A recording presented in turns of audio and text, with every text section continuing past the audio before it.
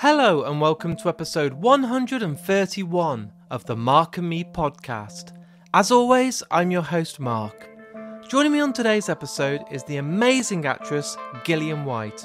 We get to sit down and talk all about her early days when she was in music videos alongside Dr. Dre and LL Cool J, at such a young age working with the amazing Spike Lee and Quentin Tarantino when she was in Jackie Brown. And we also get to talk about her brand new film Take Back, where she gets to act alongside her husband Michael Jai White and the amazing, the legend Mickey Rourke. So stick around for that interview, it'll be coming up in just a couple of minutes time. But you know the score by now, I like to touch base and talk about my last episode. I was joined by Adam Egypt Mortimer, an amazing writer, an incredible film director, and the response was great. It was one of those interviews, and I've said it many times, I wish I'd got longer with the guest. And hopefully, if all goes well, Adam will be coming back in the near future so we get to talk a lot more about films.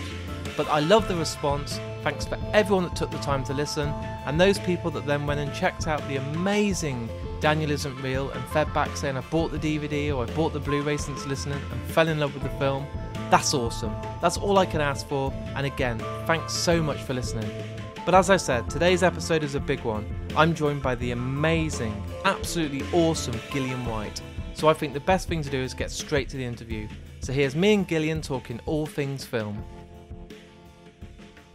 Thank you for taking the time to talk to me today. Yeah, absolutely. I'm loving the background. I'm loving the guitar and all the great stuff. It's amazing. My background's boring. I'm just in like a bedroom. Look at it all. This is one of my favorite spots in the house. So I'm like, this is my favorite spot. So I got to have it off for all my Zooms. It looks incredible. For anyone that's tuned in today that wants to get to know you, can you tell me at sort of what age and you discovered that you wanted to be an actress? I know you started out in music videos, but at what point was it you wanted to make that change to become an actress? Well, the funny thing is I wanted to be an actress when I was a little kid. I used to put on plays for my parents. I would get all the neighborhood kids and I go, let's act this out and let's do this in the street and let's put on a show for the neighbors. And it was always me initiating things like that. And so when I got in grade school and high school, I was in all the drama clubs and the plays. And so I always had that acting bug. But then I decided I wanted to be a FBI agent. So as you do. I got a scholarship and I went to college and I studied administration of justice, but I minored in dramatic arts because I still wanted to, play with my acting bug I had. And it's weird because with the music videos, I only use that as a little stepping stone to get my face out there so that I could get into acting. That was really what I wanted to do. I've asked this to a lot of actors because I wanted to be a musician when I grew up. I wanted to kind of be like the next Kurt Cobain and the next Nirvana and all this sort of stuff. Yes. Were your family and parents supportive of you because it's such a hard business to kind of break into? Were they like, well, actually you need to get a proper job or something to fall back on? Or were they happy and supportive for you to go and kind of aim and reach for your dreams? They were the very supportive, aim for your dreams kind of. Amazing. Yeah, I was very blessed. No matter what I did in my life, they supported me. Yeah. And it was never, don't do that. You won't make enough money or need stability. It was never that. It was whatever your heart desires, whatever you're passionate about, go for it. Just always put your best effort into it. So yeah, I always had their support. So it was awesome. I had a great mom and dad. That's amazing. Obviously, looking back at your CV and some of the amazing experiences you've had, you've got to work with people like Quentin Tarantino, which is on everyone's kind of aim and hit list, and Spike Lee. And to see these incredible directors that you've got to work with, that must have been like a dream come true. Is it one of those moments when you're on stage and you're kind of there and you're thinking to yourself, I need to pinch myself? Absolutely. And this was, and working with Quentin and Spike were very early in my career. Yeah. So I was like, oh my God, like how lucky am I that this is right around the time I'm really just getting into acting, that I was able to get these roles. But yeah, it was those kind of moments like, I can't believe, but I have to admit, being so green and so fresh into it, I was so nervous. Oh my God, I was so nervous in front of Quentin. I was so nervous in front of Spike because both times I had to audition in front of both of them to get the parts. So it was a little nerve-wracking, but I guess I did it good enough to get the roles. It's just incredible. And I mean, to get to do that at such a young age, perhaps that's probably better because you're younger and you're probably more up for the challenge. You're kind of, if you were to do it now, you'd probably be like, you try and talk yourself out of it because it's such a big deal, you know? Exactly. No, you're so correct about that. I think when I was younger, I was more open and Yeah. I just didn't care. It's like I didn't put too much on anything. And yeah, I think it was better that happened back then. And at the moment, you're promoting the new film Take Back, where you get to work alongside your husband. And it's amazing to see that. I mean, me and my partner will argue over making breakfast. You know, that would be something that we could get attention from. But to know that you on set on such a production with people like Mickey Rourke, and there must be so much pressure. I mean, how do you find that kind of incredible balance to be able to go to work, do your job, and then switch off and come home and still be okay? Now we're going to go back into our normal lives and normal roles. You know what's a blessing is that I'm a very balanced person just in general. Yeah. I've always been like that my whole life. That's how I was raised, to just be like this, you know? And so because I have that foundation stability in me to be able to take on so many different things, you know, I am a mother in real life. I am a wife. I'm a businesswoman. I have a career. And Zara, the character in the movie, that's what she is too. She's a mom. She's a stepmom. She's a lawyer, you know, and she's a certified badass that has a, you know, a past that comes back to haunt her. And it's very easy for me to work with my husband. He's so supportive, and I know he always has my back. We never argue. There's no egos. So when he and I work together, it's always a really great experience. And I went into this film just knowing this is the lead role. I have James Russo, my husband, Michael Jai White, and Mickey Rourke, you know? No pressure. And so I'm like, I went in a little nervous, but I was like, shake that off. You're going to do great. Just do what you do best. Yeah. And working with someone like Mickey Rourke, I mean, one of my favorite films is The Wrestler. I think the way he does that performance from start to finish is just outstanding. Does it take a moment to kind of step back and just be okay on set, or do you still get those moments where it's like, oh my God, it's Mickey Rourke, I need to pose you myself? know, buddy, that always comes after. Yeah. So when I'm in that work mode, I'm in it. And then it's like when we're done and it's wrapped and I go home and I'm back in my hotel room, I'm like, did I just do a scene with Mickey Rourke? Like, oh my God, like, you know, that's when it kind of hits after the moment. But, you know, he was so great in it. And he's so fun to work with because there was scenes where he was just improvising and throwing stuff at me, just making up stuff to make me pissed off in certain scenes. And it just worked.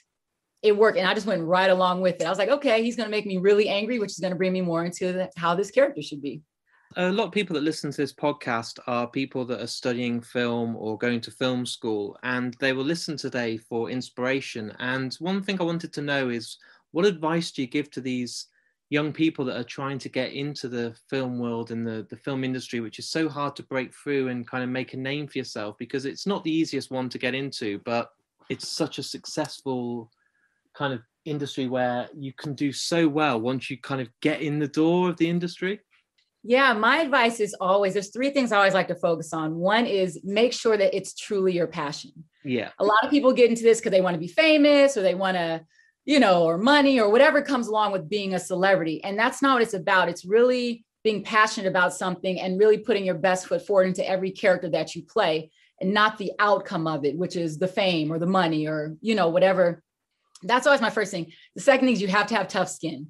Yeah. You have to, because you're going to get way more no's than yeses. You're going to get a lot more doors slammed in your face than opened. And a lot of people who don't have tough skin, they internalize and they take it personal. You can't ever take anything in this business personal. No. Sometimes there's things that are just out of your control. You go in, you do your best. And if it's not for you, then hey, on to the next. It wasn't meant to be. You got to kind of take on that mentality, because it will break you down if you take everything in and take everything personal. And the last thing I always say, okay, I said internal, is just make sure that you always stay grounded. Yeah. It's very important to stay grounded and be true to yourself.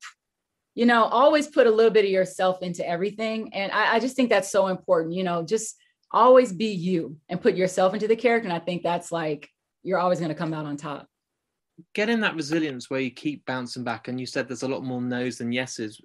How do you find to kind of grow that skin and become so much stronger? Because, you know, some people can get to the point where you are told no and you just can't pick yourself up. What do you do that kind of keeps building yourself to make you stronger and come back stronger? Where do you start with something like that after you can get so much rejection? Well, I admit it is tough in the beginning because no one ever told me that.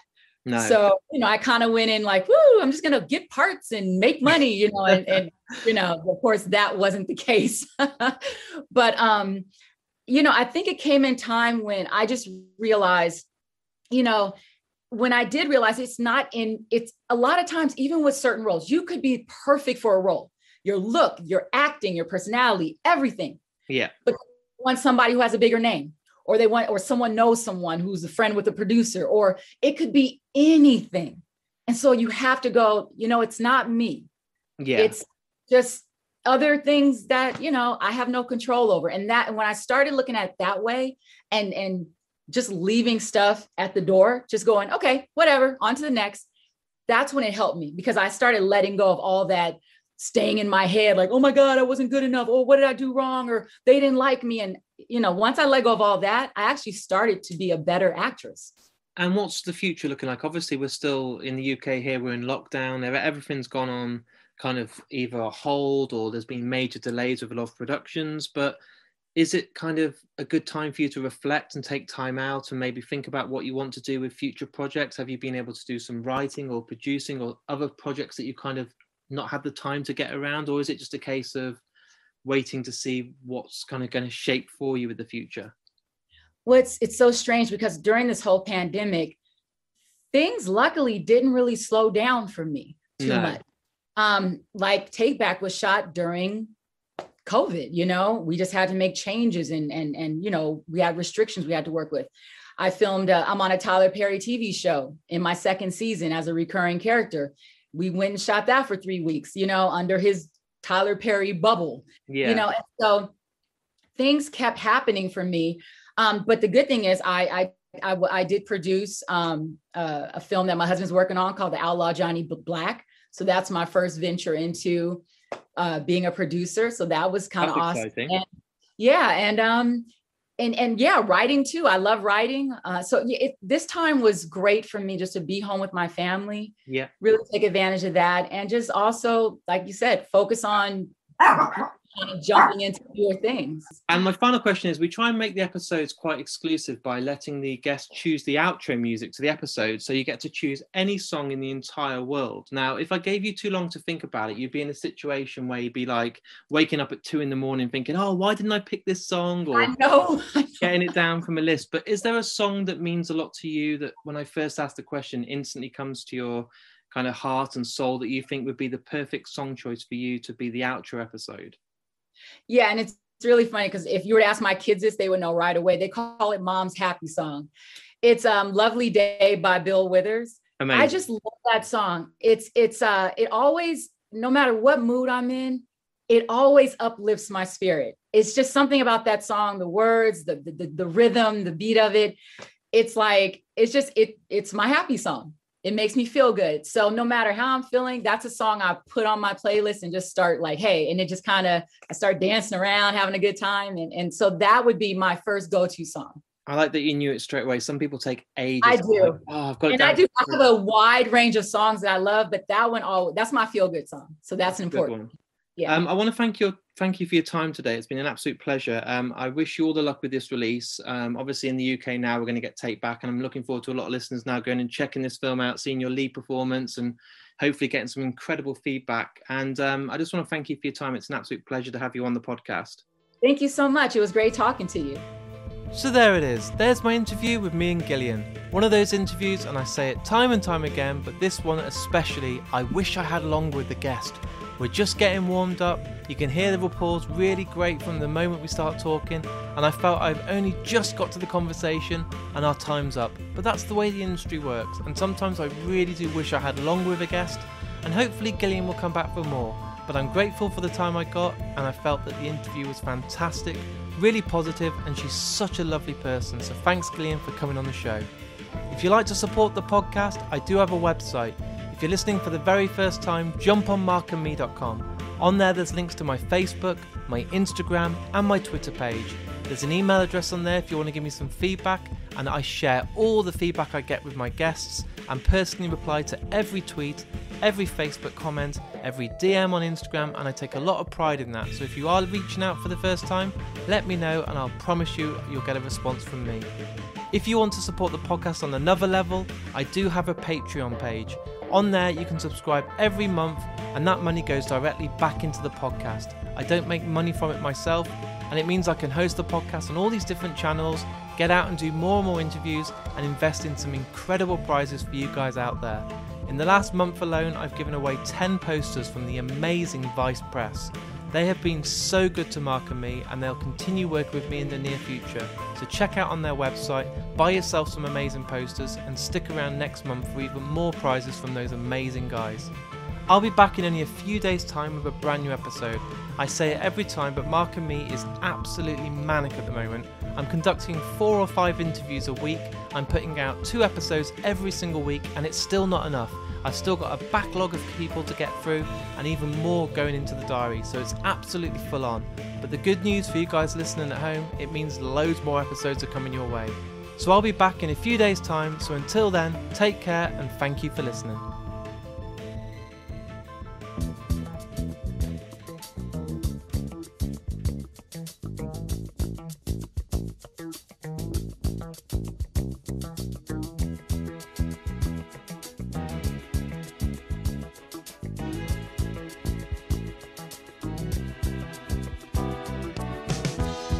When I wake up in the morning, love,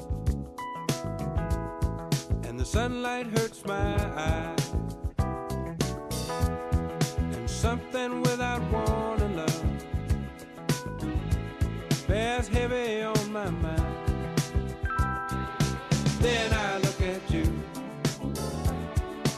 and the world's alright with me. Just one look at you, and I know it's gonna be a lovely day.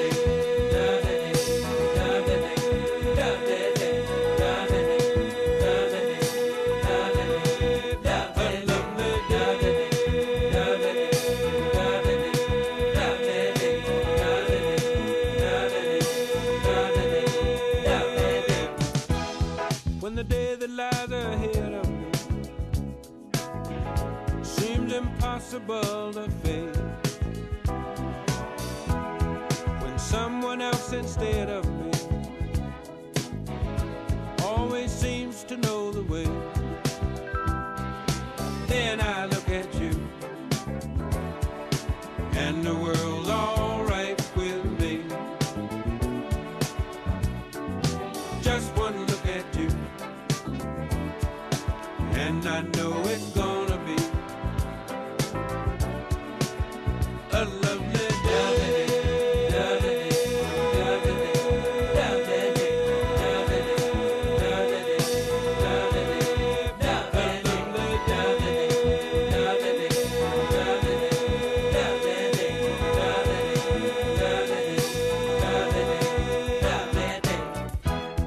When the day that lies ahead of me